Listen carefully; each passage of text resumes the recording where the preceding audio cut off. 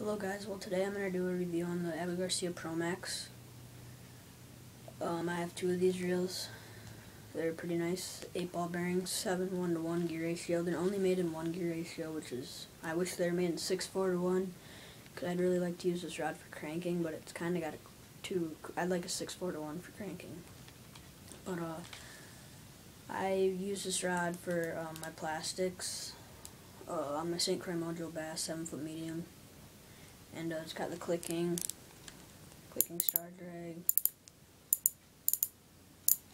So it's got it's a nice quality rod. It's got magnetic braking system. It's got the bent handle, which gets your hand closer to the reel to make it more comfortable. And the line I'm going to put on this reel is P-line, 15-pound fluoroclear. I just like fluorocarbon, no stretch or anything.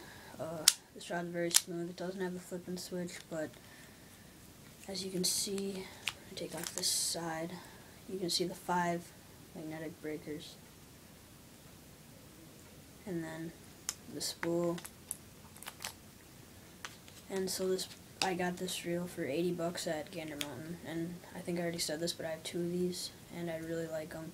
I'm probably going to get a loose next time for my cranking, but yeah, that's pretty much it. It's a really nice reel. Try to go check it out at your local Gander Mountain. They have it on Tackle Warehouse 2 for $80, and they have it on Abby Garcia's website, of course.